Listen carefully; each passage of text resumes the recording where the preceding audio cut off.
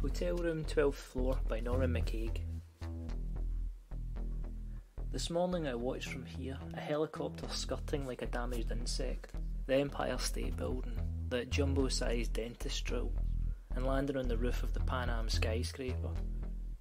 But now midnight is coming from foreign places. Its uncivilised darkness is shot at by a million lit windows, all ups and crosses. But midnight is not so easily defeated. I lie in bed between a radio and a television set and hear the wildest of warwhoops continually ululating through the glittering canyons and gulches. Police cars and ambulances racing to the broken bones, the harsh screaming from coldwater flats, the blood glazed on sidewalks. The frontier is never somewhere else, and no stockades can keep the midnight out.